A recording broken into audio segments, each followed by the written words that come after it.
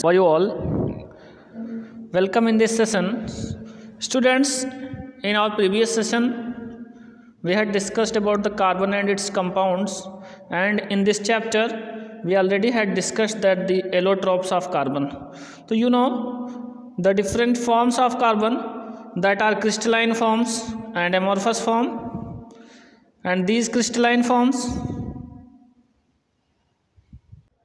that are diamond, graphite, fullerene, these are the crystalline forms, and charcoal, coal, soot, gas carbon, coke, these are the amorphous forms. So here we will study about the difference between the crystalline and amorphous form. So you know that crystalline form, they have definite geometry, three-dimensional shape, but here amorphous have no definite geometric shape, and the crystalline have sharp edges or plane surfaces, and amorphous no sharp edges or plane surfaces.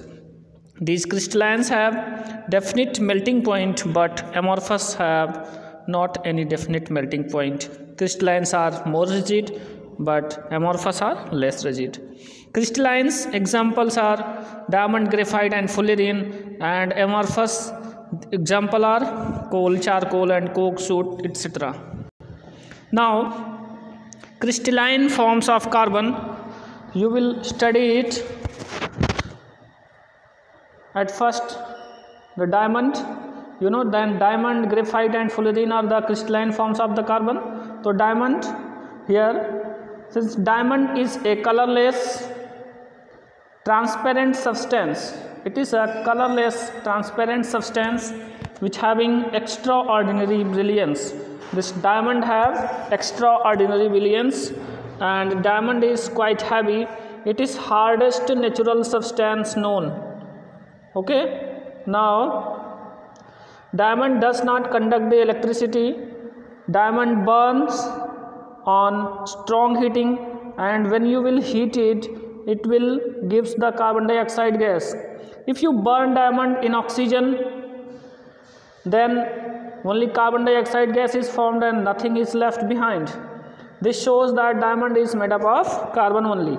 Since diamond is made up of carbon atoms only, so its symbol is C. Now structure of diamond.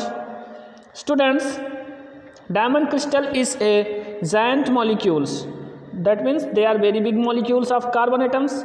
Each carbon atoms in diamond crystal is linked to 4 other carbon atoms by strong covalent bonds, and the 4 surrounding carbon atoms, that are the 4 corners of regular tetrahedron.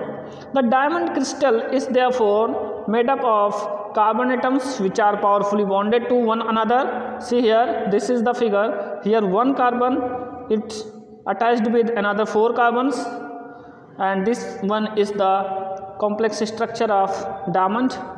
Now you know that there 4 carbons are bounded. Now another by a network of covalent bond. Due to this nature, diamond structure is very rigid, and the rigid structure of diamond makes it a very hard substance.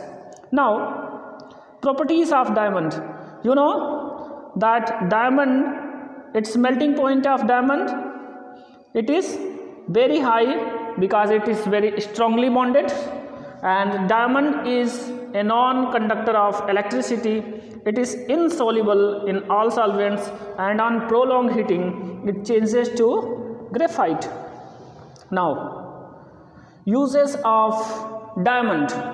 So diamond are used for making jewelries and are used in cutting instruments like glass cutters, saw of cutting marbles, and in rock drilling equipments. And the sharp edges diamond are used by eye surgeons as a tool to remove the cataract from eye with a great precision. Now it is used in windows of spacecraft also.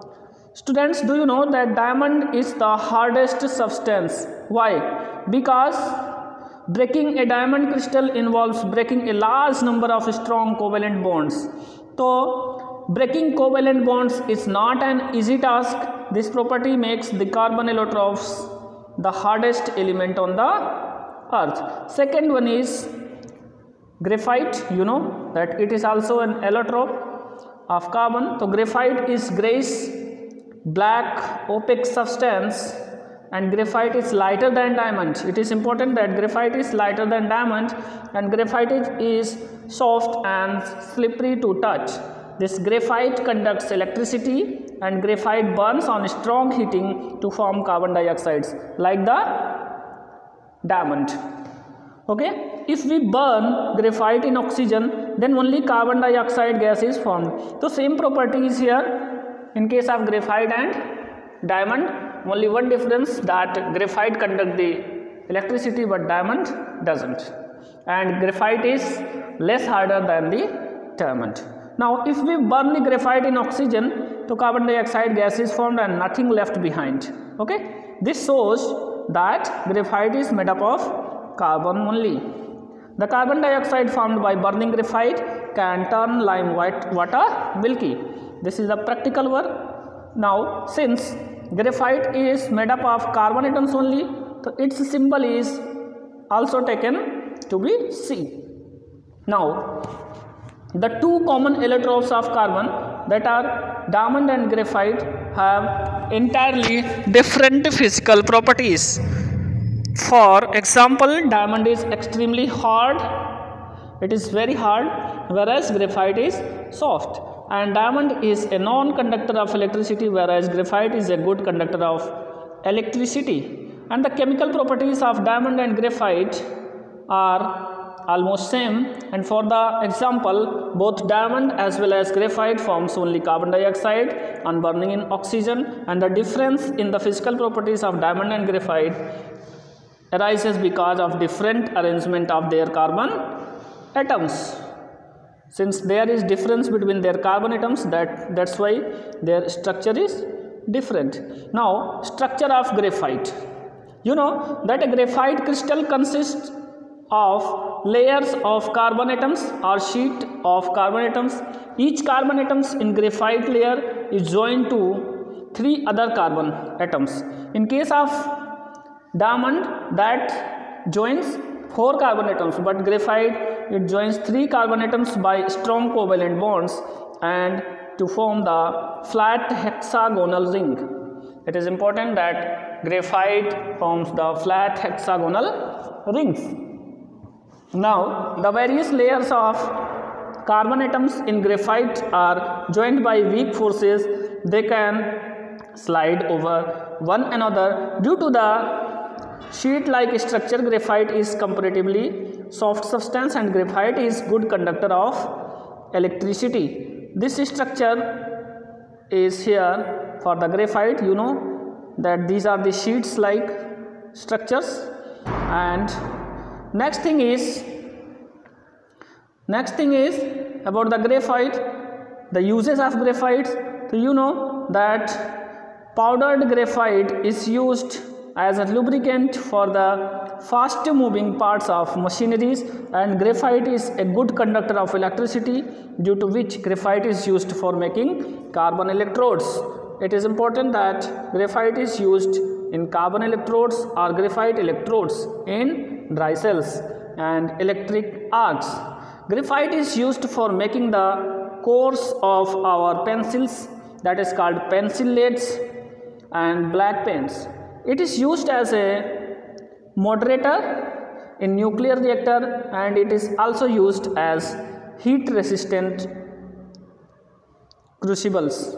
Now it is used for making pigments, polished and paints.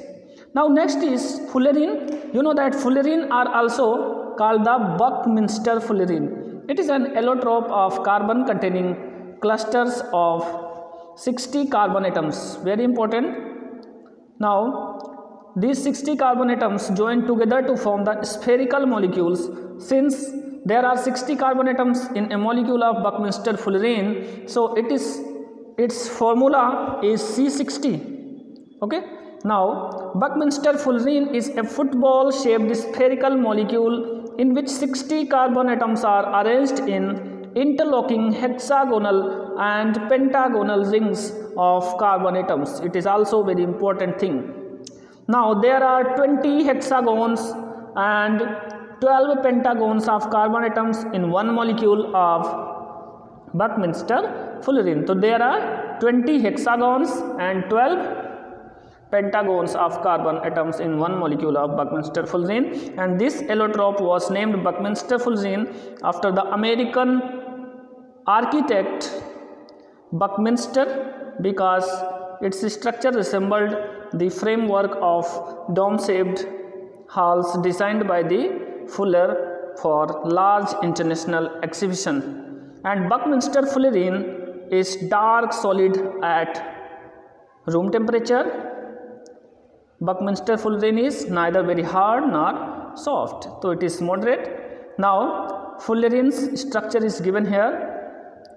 Now next is text your understanding. These questions you will do with the help of notes. Now next topic is amorphous forms of carbon. So you had studied about the crystalline forms of carbon. In that you had studied about the diamond, graphite and fullerene, and the amorphous forms of carbon. About this you will study in our next video. Till then,